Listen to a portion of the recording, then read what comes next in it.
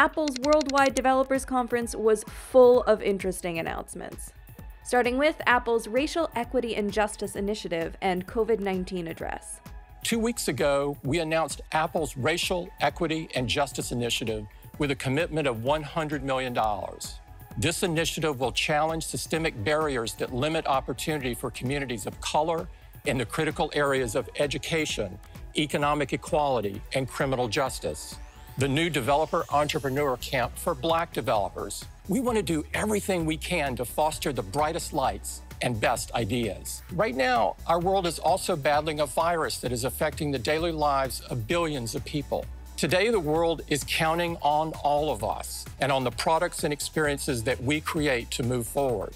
With that, let's get started by sending it over to Craig. Its first product announcement was iOS 14. New features include an app library, size options for widgets, and picture-in-picture video. Wouldn't it be great if there were a way to organize all of those apps without doing a thing?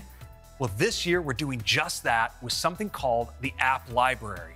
It's a new space at the end of your home screen pages that automatically organizes all your apps in one simple and easy to navigate view. Let's turn to widgets. They now come in a variety of sizes.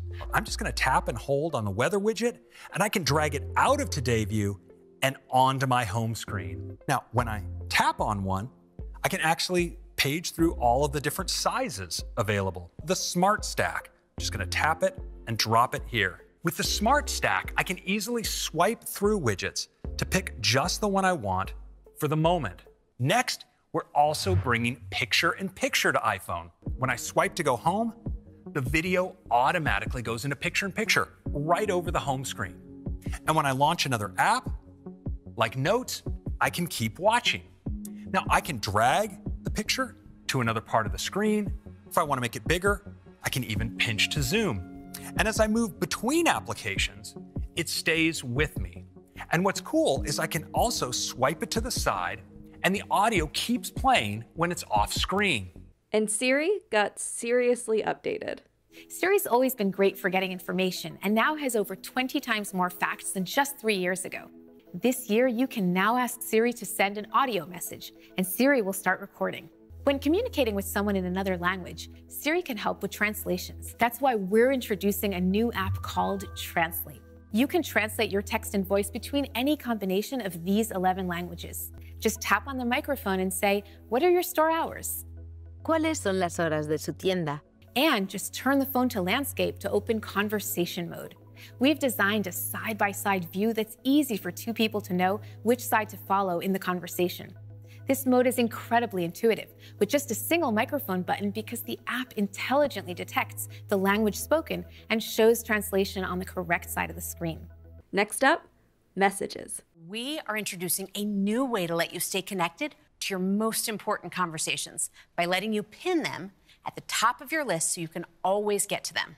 In iOS 14, we're adding even more ways to create your look with over 20 new hair and headwear styles to let you reflect your hobby, profession, and personality. We've also added something that's even more relevant today, face coverings. And we're adding more age options too. And now you can mention people in group chats or respond in inline messages. And Apple Maps got some major upgrades. Not only can you now see dedicated routes for cycling, but also EV routing for electric cars. With iOS 14, Maps will track your current charge and factor in things like elevation and weather to automatically add charging stops along your route. Apple is even doing away with car keys. You can now leave the keys at home and unlock certain cars with your iPhone. And the very first car to support this will be the new 2021 BMW 5 Series. And I place my phone on the charging pad and then push to start. With each key you share, you can set options, like a restricted driving profile, perfect for teen drivers. The new BMW will be available to customers next month. In addition to adding this feature to iOS 14, we're also enabling it in iOS 13, so customers can use their car keys even sooner. Introducing App Clips, a new feature designed to make sure you really do have an app for that. They start with this card, which quickly pops up, and with just a tap, you can launch the app clip. You don't need to enter credit card numbers because app clips can use Apple Pay for payments. And you don't have to manually log into an account because it can take advantage of Sign In with Apple. You'll be able to tap on NFC tags out in the world on things like parking meters. Or you can scan QR codes to launch app clips that work with products you purchase. App clip code. So you tap on them or scan them with the camera to bring up an app clip. Small in size so they launch fast. Photos, music, calls, and more have all been upgraded on the iPad OS too. The sidebar is a really powerful way to organize your photos too. I can easily drag a photo to the sidebar and then just drop it to add it to an album. We've brought this sidebar to many apps across iPad OS, like Notes, where it provides quick and easy access to all your folders. I can quickly jump between the new Listen Now and my playlists. Now an incoming call is presented with a compact notification that doesn't take you out of context.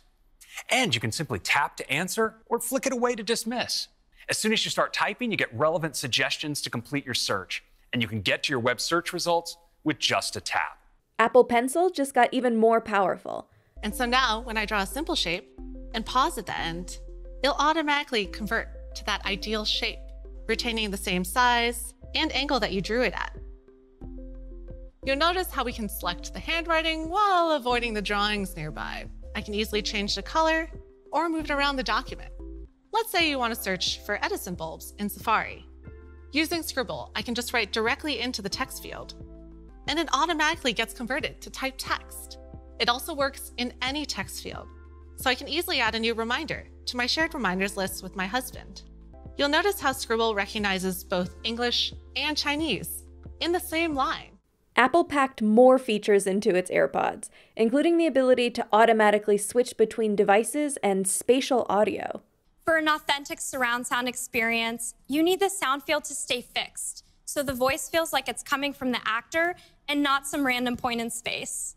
So we use the accelerometer and gyroscopes in AirPods Pro to track the motion of your head, remapping the sound field so it stays anchored to your device, even as your head moves.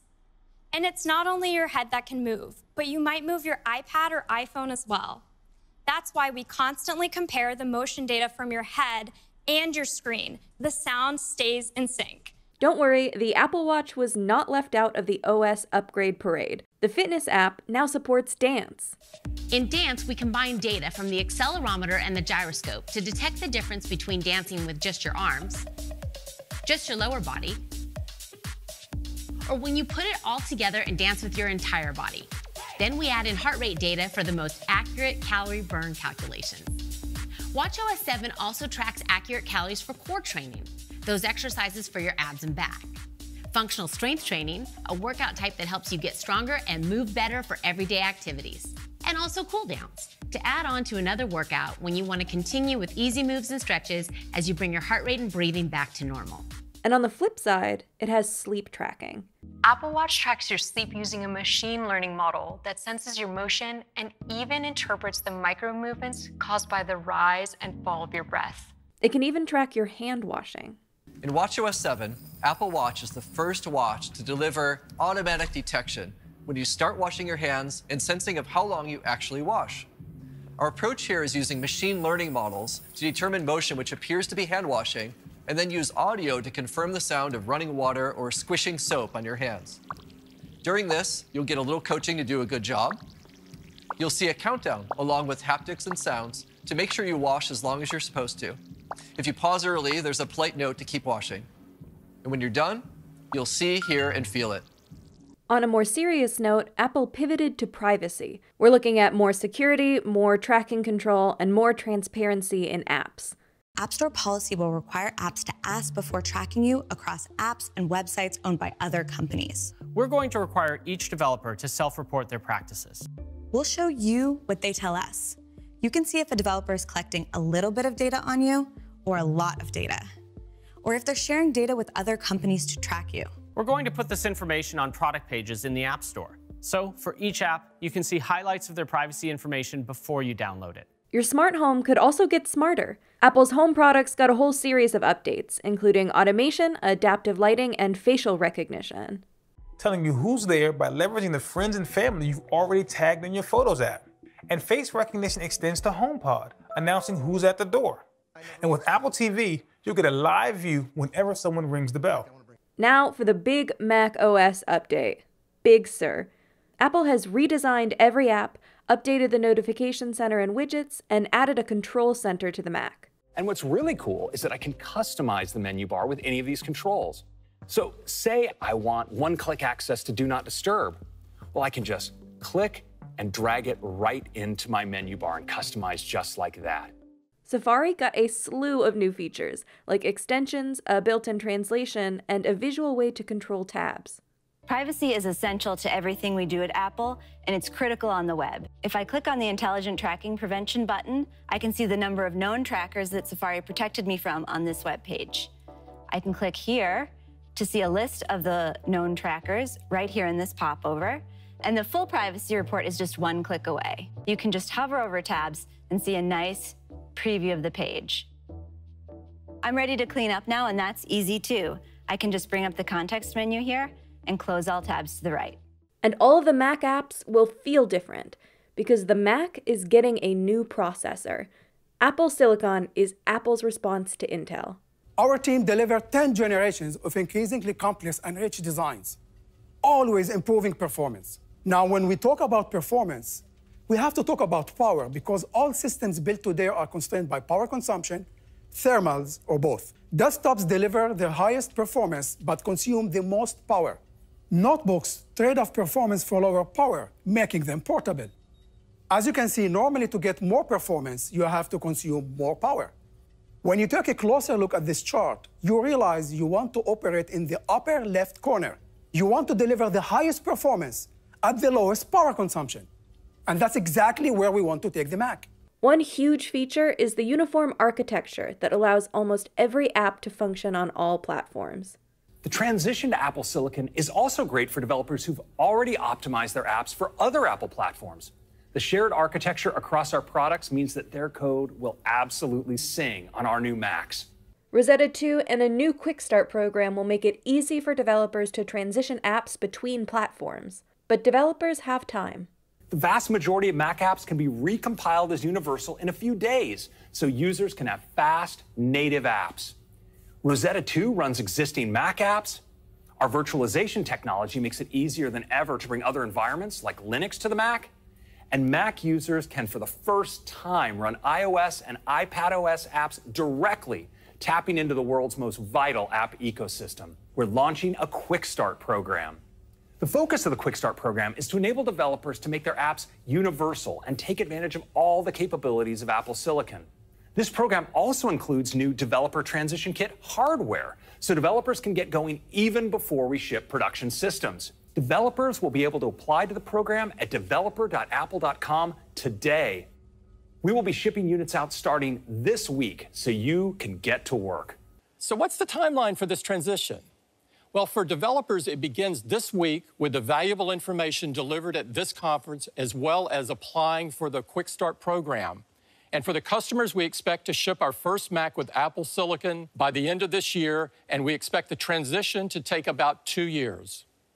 We plan to continue to support and release new versions of macOS for Intel-based Macs for years to come. Our OS releases will be available as developer betas today, and each of them will have a public beta, including Watch OS for the very first time starting next month. And all of this great software will be available to our customers this fall.